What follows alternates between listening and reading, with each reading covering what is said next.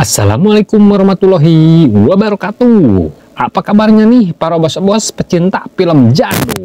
Oke lah bos, pada kesempatan kali ini saya akan menceritakan lagi film jadul yang jadul sekali, tapi dengan gambarnya yang sangat bagus. Film yang dirilis pada tahun 1972 dengan sutradara kita yakni Lilik Sujuyo. Film ini menceritakan tentang sebuah persaingan antara para pendekar seperguruan yang mana memperebutkan seorang wanita. Dan sepasang pendekar ini pun pergi mengasingkan dirinya ke tempat yang sangat jauh. Tapi itu semua bukanlah sebuah akhir, melainkan awal dari bencana bagi keluarga kecil ini hingga tamat riwayatnya. Waduh, kayaknya seru juga nih filmnya. Ya iyalah, apalagi banyak dipertontonkan jurus-jurus sakti di dalamnya.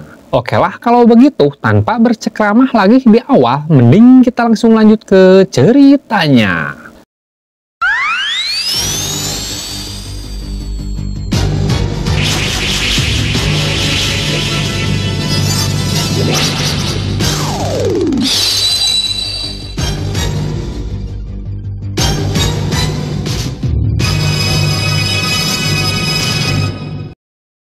Di suatu desa yang jauh dari keramaian kota, hidup sepasang suami istri serta satu anak laki-lakinya yang sedang berlatih ilmu bela diri. Mereka adalah Rambe, Widuri, dan Gusti.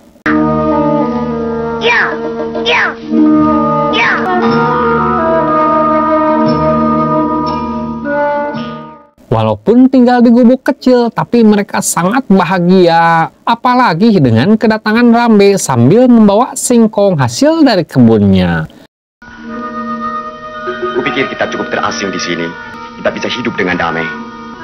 Jauh dari kerusuhan dan pertumpahan darah. Ya! Bapak! Di samping itu, para jawara-jawara bayaran mendapat undangan dari salah satu tokoh pendekar di sini. Dia adalah si Bokor. Sesampainya, para jawara ini pun dikumpulkan dan mendapatkan tugas dari Bokor untuk menghabisi seseorang. Ya, dengan sedikit imbalan yang dia berikan. Sebentar lagi sampai ke tempat tujuan.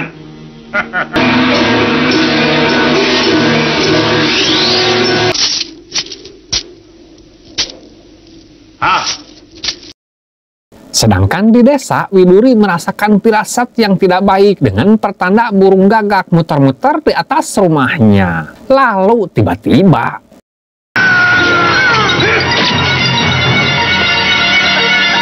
ya, Rambe berhasil menghabisi salah satu jago bayaran ini dengan sabetan goloknya. Setelah itu berdatanganlah satu persatu para jawara ke hadapan Rambe sehingga perebutan pun tak terelakkan. Serangan demi serangan pun terus dilayangkan para jawara ini hingga Rambe pun sangat keteteran dan sangat shock ketika melihat si Bokor melemparkan tubuh Gusti yang mungil ke dalam jurang.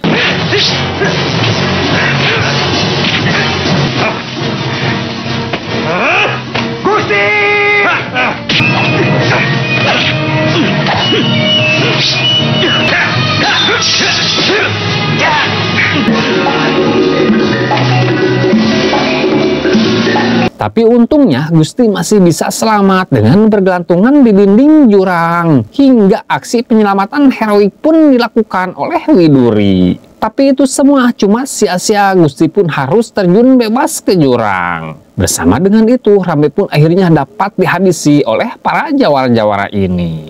Sedangkan Widuri digembol si Bokor untuk dijadikan istrinya. Sedikit saya jelaskan dulu di sini bahwa Rambe, Bokor, dan Widuri ini asalnya satu perguruan dan mereka berdua memperebutkan Widuri. Lalu yang berhasil mendapatkannya adalah Rambe. Makanya si Bokor sangat dendam serta ingin merebut lagi Widuri dari tangan Rambe. Sungguh sangat beruntung sekali akhirnya Gusti berhasil diselamatkan kakek-kakek tua yang kebetulan lewat ke bawah jurang. Maka dengan begitu film pun baru dimulai. Wah mantap, ternyata ekstranya min. Hampir 1 jilid saya menulis bos. Singkat kata, singkat cerita, sekarang Gusti sudah dewasa. Begitu juga dengan kakek tua ini, dia ternyata menggembleng Gusti dengan ilmu kanuragan. Serta menurunkan seluruh ilmunya termasuk ilmu Naruto ini.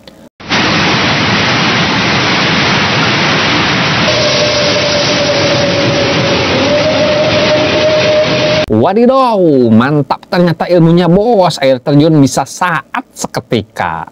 Otomatis dong Gusti yang berubah nama si Bongkok ini sangat senang dengan keberhasilannya ini dan langsung memberitahukan ke gurunya. Ternyata sang guru pun sudah mengetahui akan hal itu. Tapi ada hal lain yang membuat sang guru sedikit sedih. Karena dengan ilmu yang sudah sepenuhnya dipelajari oleh si Bongkok, berarti mulai sekarang dia harus melepaskannya untuk mencari orang yang telah menghabisi keluarganya. Di sini sang guru pun memberikan tongkat pusaka untuk menemaninya dalam perjalanan. Sekaligus sang guru pun berpesan agar si Bongkok bisa mengendalikan amarah dan hawa nafsunya. Karena semua itu juga sebagian daripada iman.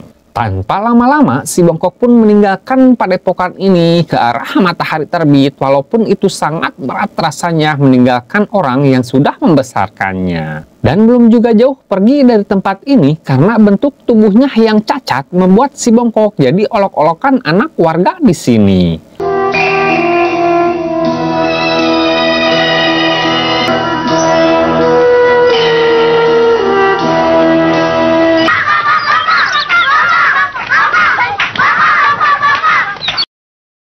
Tapi untung saja ada wanita baik hati yang bernama Nila membubarkan bocah-bocah bandel itu. Dan itu cukup untuk membuat si Bongkok melongok sekaligus terpesona melihat Nilam. Ya, mungkin akibat terlalu lama di gunung kali ya. Jadi melihat wanita itu seperti gimana gitu. Pindah ke warung Mang Kosim yang terletak di perempatan jalan, yang mana tempat nongkrong favorit para pendekar-pendekar untuk sekedar minum-minum dan makan seala kadarnya. Lalu tidak lama kemudian Nilam pun datang ke warung itu dan langsung disambut hangat oleh si pengamen dengan syairnya yang merdu. Zaman yang sudah tua, ada gembala pengen jadi raja. Ada wanita pengen jadi satria. La la la la la la la. Tapi bukan cuma itu saja, dikarenakan paras Nilam yang cantik sehingga menjadi sorotan para pendekar di sini. Termasuk si Gangsir yang memberikan tuak hangat kepada Nilam secara gratis. Bersama dengan itu, ternyata si Bongkok pun singgah ke warung ini. Tapi kehadirannya tidak disambut baik, malah si Gangsir menyeblok muka si Bongkok dengan gelas tuak sekaligus menghinanya dengan menyebut bongkok dan jorok. Akibat kejadian tersebut, barulah si Bongkok teringat sesuatu atas ketawa si Gangsir yang nyakakak. Bahwa dia adalah salah satu pendekar yang dulu mengeroyok ayahnya. Termasuk si Gempar pun ada di sini.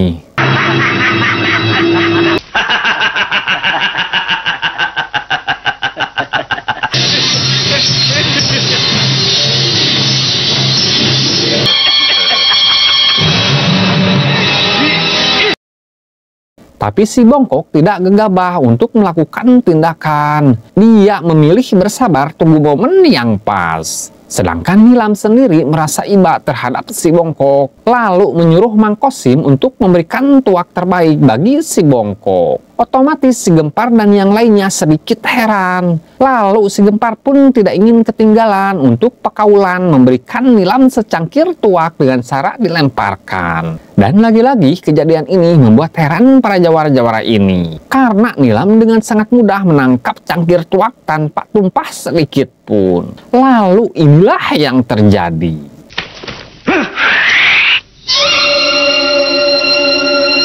Ya, si Bongkok beraksi dengan sedikit kekuatan kendi yang melayang seketika berhenti. Dan itu cukup untuk membuat semua orang berkata dalam hatinya, ternyata hebat oge si Bongkok tehnya. Otomatis situasi pun jadi semakin tegang dengan berlanjut pergelutan di luar antara Nilam dan para jawara-jawara ini.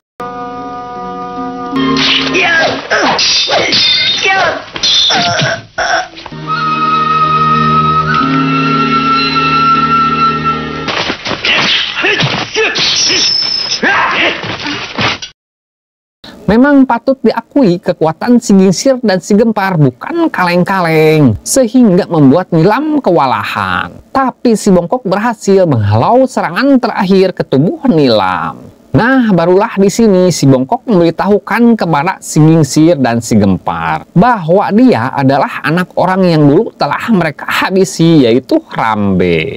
Jelas saja dong si Gingsir dan si Gempar sedikit kaget, tapi perkataan si Bongkok tidak membuat gentar mereka berdua. Sambil berkata, "Tak peduli kau anak siapa, tapi di dunia persilatan kehebatan seseorang tidak diletak dengan lidah, tapi dengan ilmunya," ujar si Gempar sabari nangi tongkat.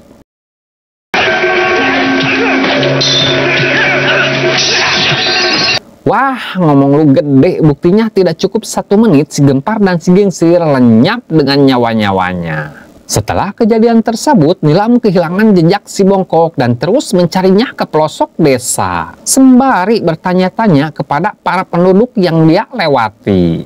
Sedangkan si Bongkok sendiri sedang menyendiri sambil memegang bunga di pinggir sungai. Lalu tiba-tiba terpancar kegembiraan pada raut wajahnya tatkala dia melihat Nilam berjalan di depannya. Tapi itu semua ternyata cuma hayalannya semata.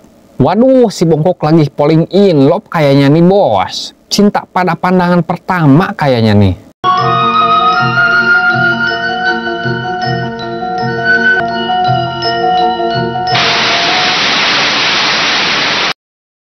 Berletak di kampung sebelah yang mana dipimpin oleh Ki Lurah yang sedang merapatkan barisan para anak buahnya untuk menjaga keamanan kampung ini dari komplotan si Bokor, dan tidak menutup kemungkinan untuk menangkap setiap orang yang mencoba masuk ke kampung ini. Termasuk Nilam dan si Bongkok pun dilaporkan para anak buah Ki Lurah ini. Dikarenakan belum ada HP pada waktu itu, otomatis para centeng ini menggunakan cap gorowok untuk melaporkannya. Ada pendekar perempuan berkuda datang. Ada laki-laki Bongkok datang. Ada laki-laki Bongkok datang. Perempuan datang. Ada pendekar perempuan berkuda datang. Tahan mereka di tengah-tengah sini. Setiap orang sejak saat ini, perempuan atau laki-laki, cacat sekalipun, wajib dicurigai. Akhirnya Nilam dan si Bongkok ditikung rame-rame hingga terjadi sedikit bentrokan. Tapi itu semua tidak berlangsung lama karena si pengamen tua datang ke kampung ini. Sekaligus memberitahukan ke Ki Lurah bahwa dia pernah bertemu dengan kedua orang ini, yaitu si Bongkok dan Nilam. Ya, sepertinya mereka berdua ini orang baik, tidak mungkin menjadi pendekar bayaran si Bokor. Maka dengan sedikit penjelasan dari Pak Tua ini cukup untuk membuat Ki Lurah mempersilahkan si Bongkok dan Nilam tinggal di kampung ini, serta akan menjamunya dengan baik. Malamnya, Ki Lurah menceritakan hal tentang kekejaman si Bokor kepada Nilam dan si Bongkok. Yang mana si Bokor ini ternyata ingin mendirikan kerajaan kecil dan memaksa seluruh desa-desa di daerah ini agar membayar upeti kepadanya. Dan kalau tidak, si Bokor serta antek-anteknya tidak segan-segan membinasakan mereka semua. Termasuk ayah Ki Lurah yang diculik karena tidak mau membayar upeti. Dan kegembiraan pun terpancar dari wajah Ki Lurah tatkala si Bongkok dan Nilam akan tinggal sementara waktu di kampung ini, sekaligus membantu Ki Lurah untuk menghadang pergerakan si Bokor yang mungkin akan datang lagi ke kampung ini. Malamnya kedua pendekar ini pun memperkenalkan namanya masing-masing. Dan si Bongkok semakin kesemsem terhadap Nilam, pakai ngucapin sayang segala lagi. Kau ternyata hebat sekali. Walau kau cacat, kau perkasa. Namaku Gusti. Gusti, selamat tidur. Selamat tidur, sayang. Hingga mulai dari sekarang, si Bongkok sangat khawatir dengan keselamatan Nilam. Sampai-sampai pas waktu bangun tidur, Nilam sudah tidak ada di kamarnya. Dan si Bongkok langsung saja mencari keberadaannya. Yang ternyata Nilam sedang mandi di pancuran yang di bawahnya sungai. Otomatis dong si Bongkok sangat bahagia dan langsung memberikan perhatiannya dengan menaburkan bunga-bunga ke sungai. Walaupun itu secara sembunyi-sembunyi. Waduh, ternyata romantis juga si Bongkok ini ya.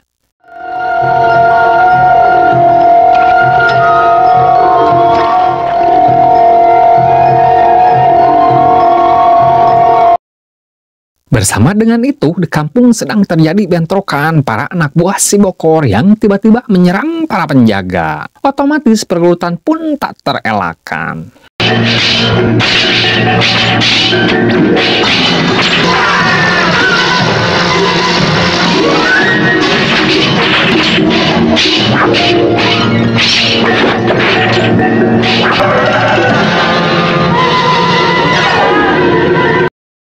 Dikarenakan penyerangan kali ini cuma 20 orang, maka para anak buah Kilurah dengan sangat mudah membuat para pengguna-pengguna ini kocar-kacir. Tapi si Bongkok dan Nilam tidak ingin membiarkan para pengguna-pengguna ini kabur begitu saja. Karena ini adalah kesempatan untuk mengurangi jumlah pasukan si Bokor dengan menghabisi mereka semua. Dan cuma menyisakan satu pemimpinnya untuk melapor ke si Bokor.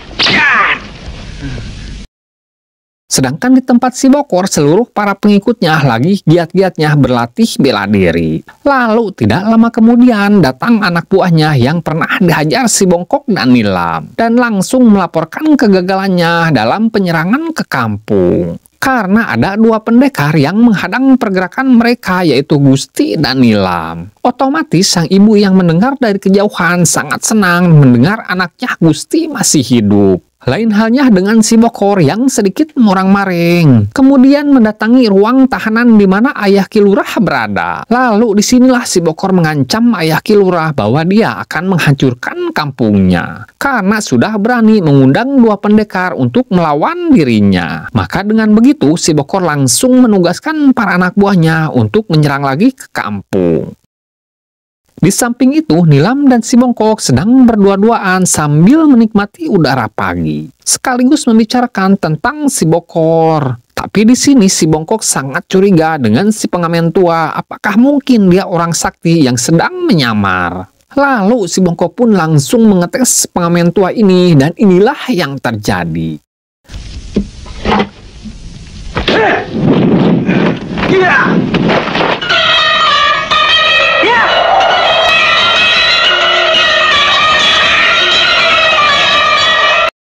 Wadidaw, ternyata kecurigaan si Bongkok terbukti. Si pengamen ini adalah orang sakti dengan kekuatannya yang terletak pada alat musik kecapi ini. Setelah kejadian di kebun, Kilurah mengadakan perundingan untuk mengatur siasat dalam rangka penyerangan. Yang mana dalam diskusinya ini si Bongkok mengatur komando bahwa Nilam dan si pengamen tua memotong pergerakan anak buah si Bokor yang akan masuk ke kampung dari kejauhan. Sedangkan Kilurah menahan serangan yang berusaha masuk ke kampung. Dan si Bongkok sendiri dengan gagah berani akan menyerang langsung markas si Bokor. Malamnya si Bokor serta para pasukannya bersiap-siap akan melakukan penyerangan. Bersama dengan itu, Ratih anak buah si Bokor sebelum berangkat mendatangi dulu ibunya, yaitu Widuri. Yang mana untuk meminta doa dari sang ibu agar diberi keselamatan dalam penyerangan bersama ayahnya. Kekhawatiran Widuri pun mulai terasa karena bagaimanapun juga Gusti adalah anaknya. Maka dengan sangat terpaksa Ratih pun harus mengetahui kebenaran tentang rahasia ini. Bahwa Gusti yaitu si Bongkok adalah kakak kandungnya. Ratih ikut untuk berpihak kepada ayah. Jangan sayang. Tidak, Bu. Ratih ingin tahu siapa sebenarnya Gusti itu. Kau akan mengetahuinya. Kalau memang benar dialah Gustiku. Siangnya aksi penyerangan pun dilakukan dengan membagi dua kelompok. Yang satu menyerang dari selatan dan yang lainnya pergi ke utara. Bersama dengan itu si Bongkok mengetahui hal itu dan masih memantau dari kejauhan. Begitu juga dengan komplotan Nilam akan menghadang pasukan si Bokor dari arah berlawanan. Lalu tibalah di mana sekarang bentrokan terjadi dengan diawali pasukan Nilam memanah salah satu pengikut si Bokor. Situasi pun menjadi riuh, pergelutan di sana sini terus terjadi. Dan sekarang giliran si pengamen tua menghadapi salah satu jawara andalan si Bokor.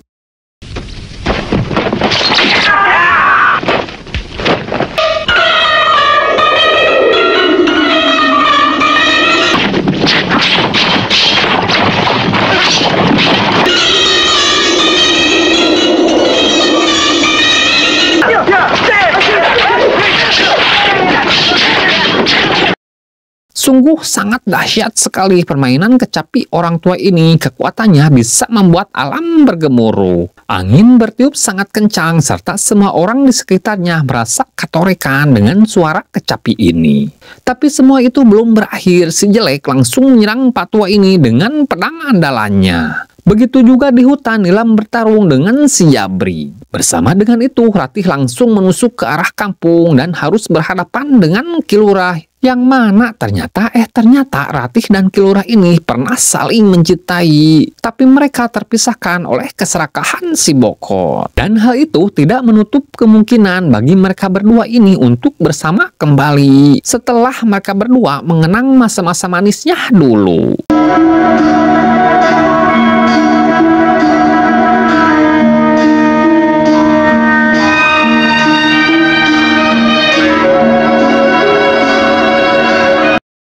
Sedangkan Nilam dan Pak Tua akhirnya berhasil melumatkan si Jabrik dan si Jelek.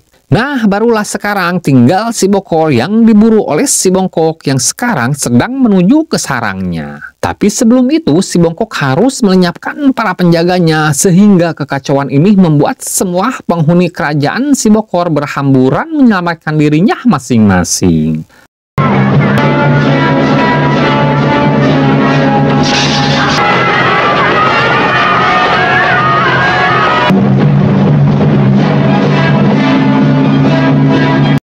Sedangkan si Bongkok malah mau kabur dengan membawa kitab pusaka anti kebal di tangannya. Tapi itu tidak mudah begitu saja. Ternyata si Pak Tua sudah berada di tempat ini dan menghadang pergerakan si Bokor. Pak Tua pun menggunakan kesaktian kecapinya ini untuk membuat si Bokor tak berdaya. Tapi semua itu hanyalah sia-sia. Suara kecapi saktinya tak berpengaruh bagi telinga si Bokor. Malah dia tertawa terbahak-bahak dan itu cukup untuk membuat si Pak Tua terheran-heran sambil berkata dalam hatinya, "Gile, hebat juga ternyata si Bokor, euy."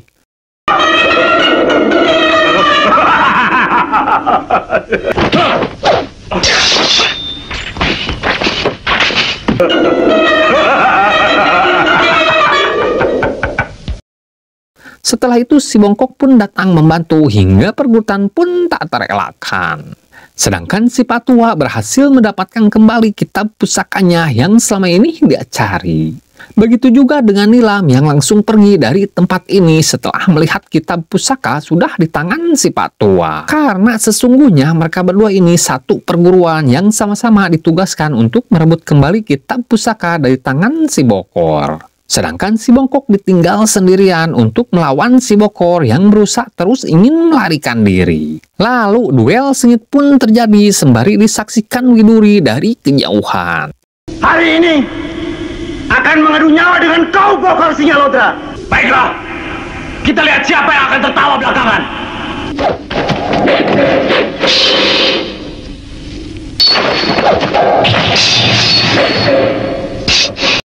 Dikala si Bongkok hampir keteteran menghadapi kesaktian si Bokor yang mempunyai ilmu kebal, tiba-tiba Widuri ngajeng mengambil tongkat si Bongkok yang terlempar dan langsung mencabut keris dalam tongkat itu untuk menusuk tubuh si Bokor. Dan hal itu pun cukup efektif. Si Bokor yang mempunyai ilmu kebal dibuat tak berdaya hingga tamat riwayatnya. Sontak dong hal itu membuat Ratih merasa terpukul. Yang bagaimanapun juga si Bokor adalah ayahnya. Tapi lagi-lagi rahasia besar pun diungkapkan oleh Widuri terhadap Ratih. Bahwasanya si Bokor ini bukan ayah kandungnya.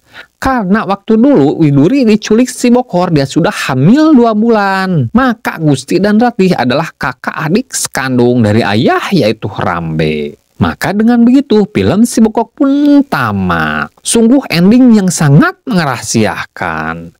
Nah, mungkin inilah akhir ceritanya obos-obos dengan Widuri yang sudah mendapatkan kembali kedua anak-anaknya. Oke lah bos, mungkin segini dulu cerita saya kali ini. Dan kita nanti akan bertemu lagi di channel dan gelombang yang sama yakni Radio Galau. Dan sampai jumpa lagi di cerita-cerita film jadul yang lainnya. Sekian dan terima kasih. Permios.